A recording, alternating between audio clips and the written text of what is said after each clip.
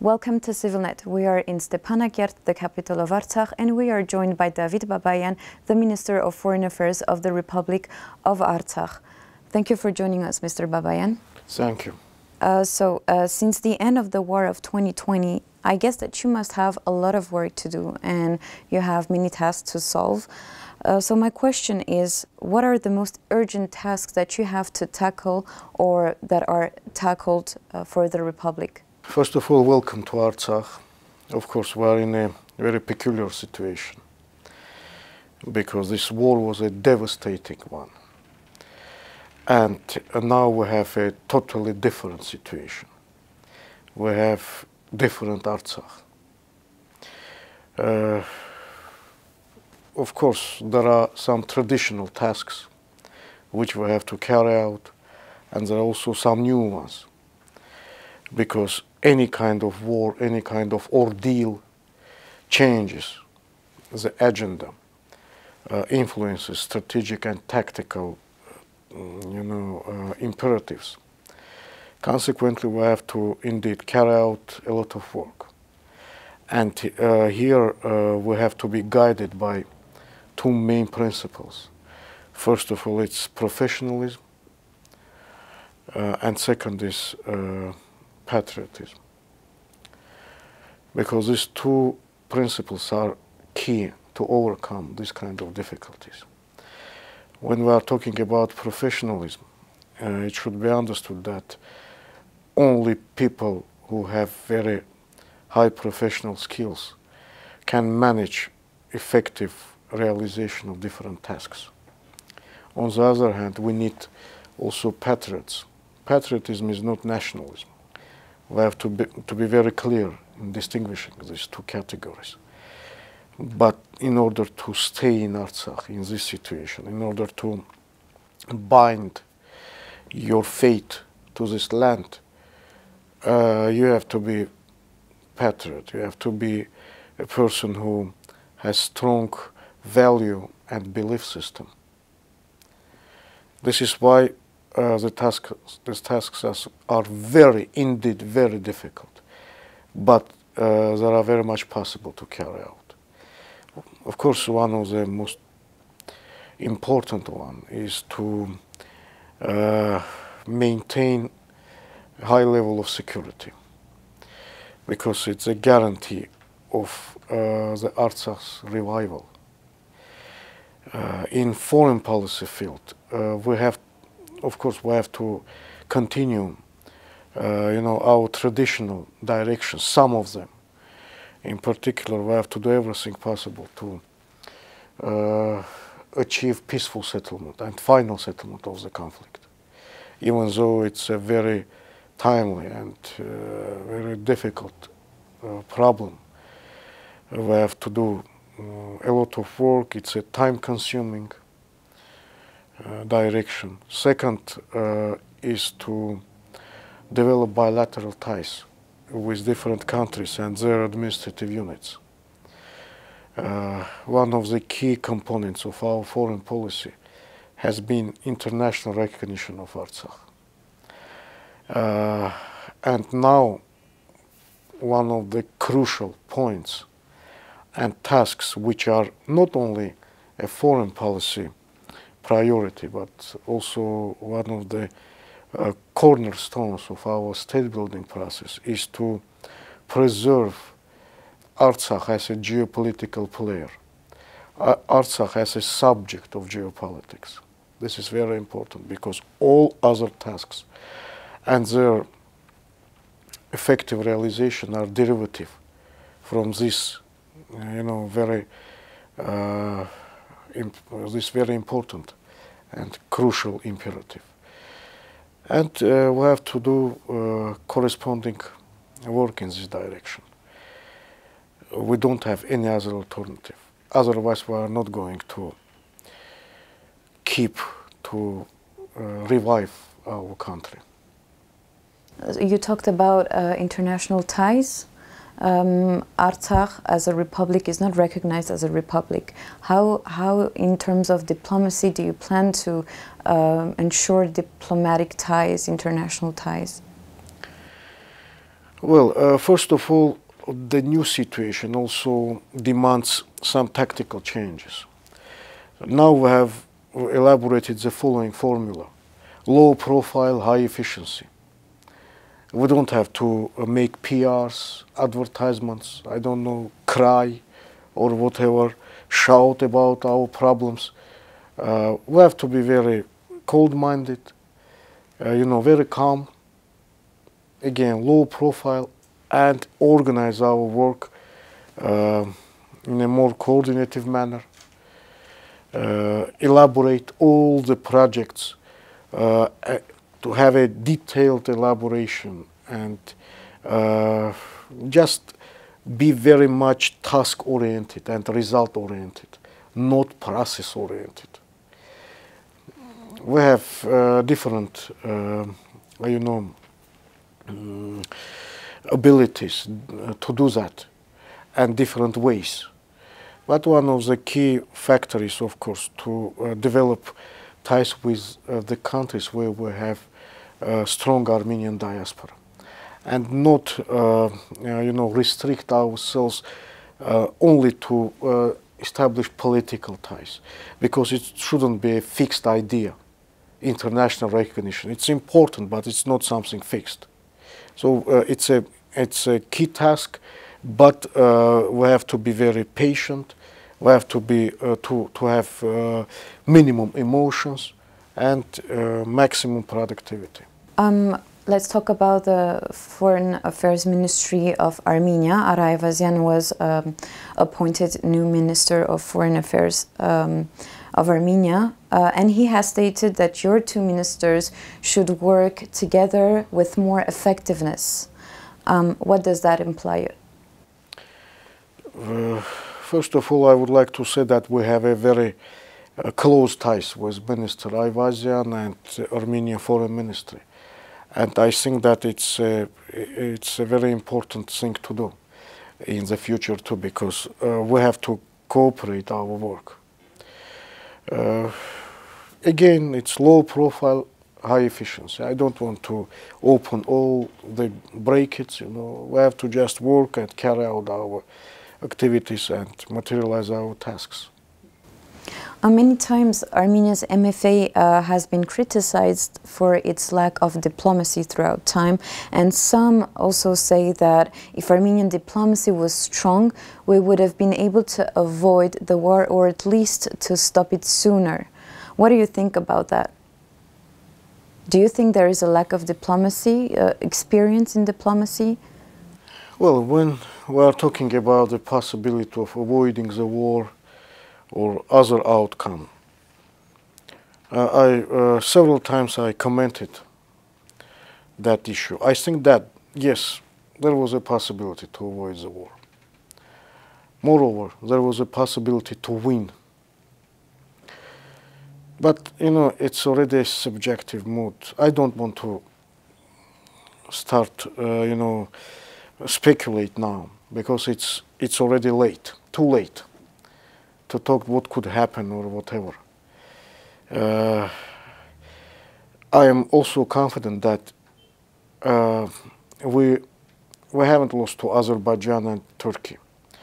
We were defeated by ourselves. We were defeated by the so to say, bad traits of our national character. Lack of professionalism, lack of patriotism, egoism, lack of or low level of faith, etc., etc. In general, you know that in diplomacy, in foreign policy, it is frequently reiterated that there are no permanent enemies or friends.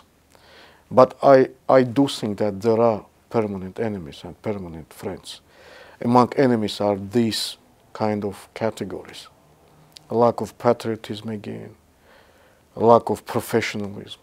So it's important to realize, to comprehend what happened.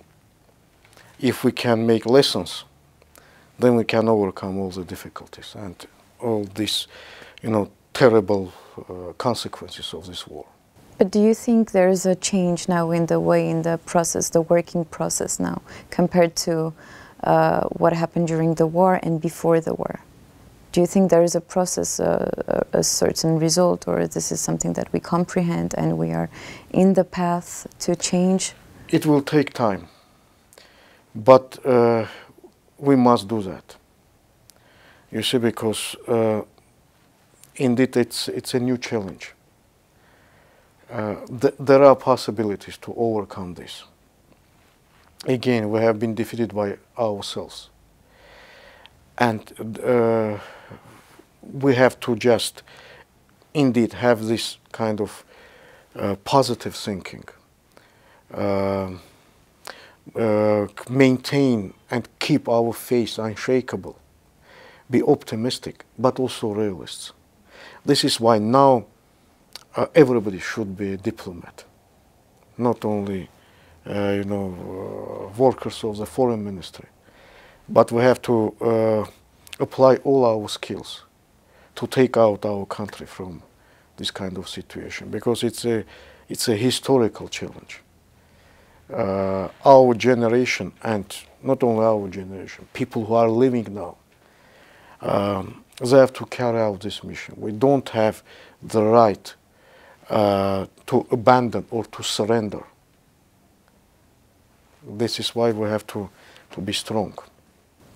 As a consequence of the war, Artsakh lost not only the territories that had become under its control during the war of 1992-1994, but also territories that were part of the Nagorno-Karabakh autonomous region.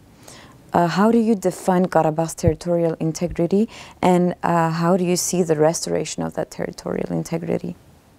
You see, it's a very serious problem. Why? Because here we have a very peculiar situation. Well, actually, till now, there is no concept of what is Karabakh and what is Artsakh. You see, every country in its history, especially politically, has to define its heritage. Let's say Azerbaijan claims that it's a heir of Azerbaijan Democratic Republic, Soviet Azerbaijan, Safavid Iran, I don't know, some other countries, which were historically, especially before the formation of Azerbaijani Democratic Republic, doesn't have any. They don't have any relations with Azerbaijani people present day. But they claim to be descendants of these state formations. Let's say the Qazilbash Iran, or the Safavid Iran, the Atabek state, etc., etc. But till now we haven't formulated this kind of idea. What is Artsakh? I mean, is it historical provinces of Artsakh and Utik of Great Armenia? Is it the descendant of Karabakh Khanate, which I personally consider to be an Armenian state formation? Because these state formations they differ, their borders are different.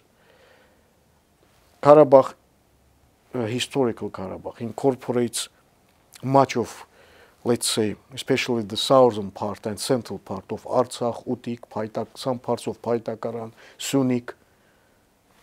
On the other hand, northern Artsakh is not part of Karabakh, you see, so we have such kind of things. This is why it's a serious problem, because it hasn't been defined even for ourselves. There is also Nagorno-Karabakh autonomous region, as I mentioned, which is 1/5 of historical Karabakh, 1/3 of historical Artsakh, you see. There is Nagorno-Karabakh Republic of 1991, together with Shauman and Getashin. And there is Nagorno-Karabakh Republic or Artsakh Republic from 1994 till 2020. Now we have to define, but I think that now it's a very urgent thing to define what we consider to be the basis of Artsakh or Karabakh statehood. And when we are talking about territories, again, the patriots and professionals should be, we should calculate a lot of things. It's not a, party where we are going to say toasts and cry about what we want. It's a real politic, which is like a jungle. We have to be very smart. We have to be very cautious. Otherwise, any statement will only hurt. This is why, of course, we have to define, and the occupation is one of the most important things which we have to carry out. But we have to elaborate a proper strategy and tactics to do that. And of course, we have to keep in mind that it will be not a very short time task. It will take a lot of time. When you say the occupation of which territories, you mean? This is why we have to define what is Artsakh and what is Karabakh, what is the basis of our statehood. Of course, the territories which made part of the Artsakh Republic at all the periods of its existence. But we also have to define some other, historical and political and legal aspects too. Let's go to another subject, another topic. On December 2, you were the advisor to the President on Foreign Relations, and there was a discussion about Russian being potentially the second official language in Artsakh, and back then you said that this will not happen, but now this topic is on the agenda. So I wanted to ask you, if it's adopted, what will happen next for Artsakh? How will it affect Artsakh? Because there are some people who say that Artsakh, if it is accepted, if it becomes the second official language, then Artsakh will eventually become a fiefdom of Russia or a satellite statelet. What is your position? Well, first of all, I didn't say that it would never happen. I said at that time, these kind of issues were not on the agenda, and it was true. As to adopting it as a second language, or not a state, but maybe some official maybe, or whatever, I don't think that there is a threat to our existence or national identity if we adopt that. Why? Because, first of all, we have to be very realistic. And we have to have sober mind, you see. Being drunk with some of, quasi-patriotic or nationalistic ideas is not acceptable. First of all, we have, Russia is home to the largest Armenian diaspora in the world. More than 3 million Armenians live in Russia. All of them speak Russian. Among these 3 million Armenians, around 1 million people are from Artsakh by origin, or their parents were born in Artsakh. So we have to keep close contacts with our diaspora. If they don't know on the proper level Armenian language, but they do want to be engaged in state building and rehabilitation of Artsakh, I think that giving some status to Russian language will only help this process. But what about English in this case? Well, English is also a very important language, and in all our schools it has been taught for years. But the bulk of Artsakh Armenian diaspora is in Russia, more than 1 million people. And you see, when genocide and pogroms in Azerbaijan started in 1988, 1990, thousands, maybe tens of thousands of people of Armenian origin came to Artsakh. But because of the language issue, most of them left. Besides, let us analyze the history of Nagorno-Karabakh under, let's say, Russian or Soviet rule. The region became part of Russia de facto in 1805, officially in 1828. But there was no Russification in Artsakh.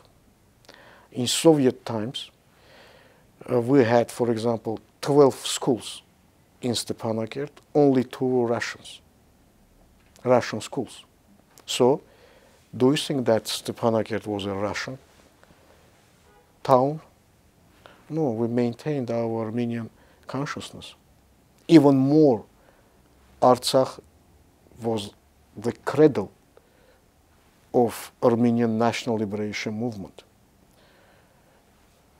This is why it's not a threat. Maybe a lot of people now are doubting what happened, or some of them are speculating, but I don't see any threat in this process. Besides, some, let's say, key figures of Armenian culture, literature, military, history, let's say, Hovannes Tumanyan, Darastamat Kanayan, Victor Hambartsumyan, Charents, Shiraz, Parush Sevak, Marshal Baghramyan, all of them had Russian education. So what? Well, when you hear some people talking here about this idea, they say that the new generation might see the Armenian language making a step backward, and having the Russian having a step forward, and then their mother tongue, which is Armenian, might not degrade, but at least decrease, the level might decrease for the benefit of Russian. I think it's speculation.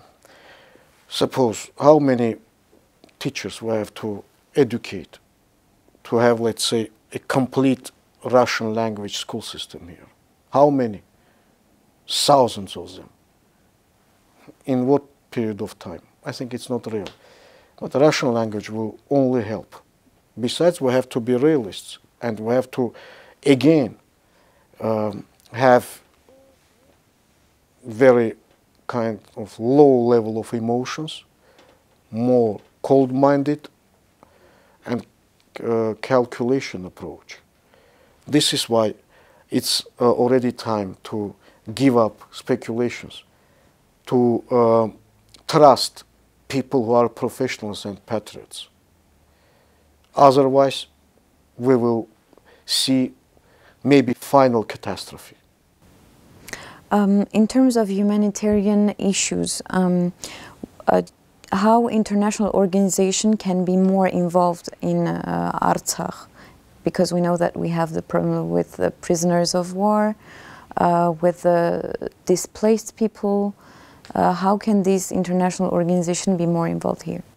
Well, we welcome very much any international organizations, especially UN, UNESCO, and other specialized organizations.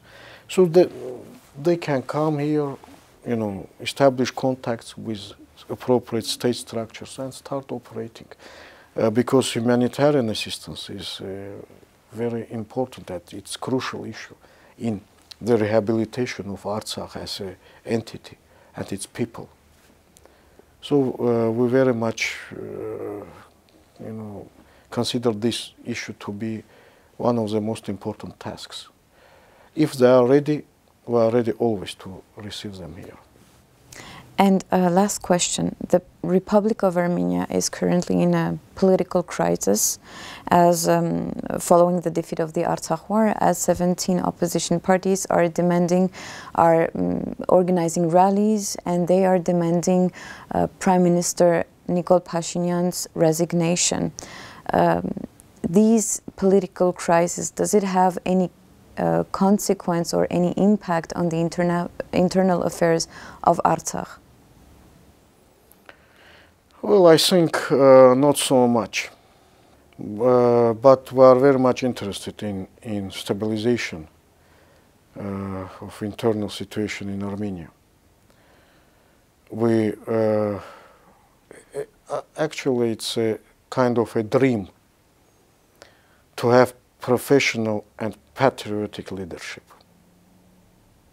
as something ideal. Of course, it's very difficult sometimes to make it real, but we have to always strive to do that, always try to achieve that ideal. This is why we want everything to come round peacefully, and maybe pray for that. Thank you, Mr. Babayan, for this talk. Thank you. Thank you for watching, and continue to follow CivilNet.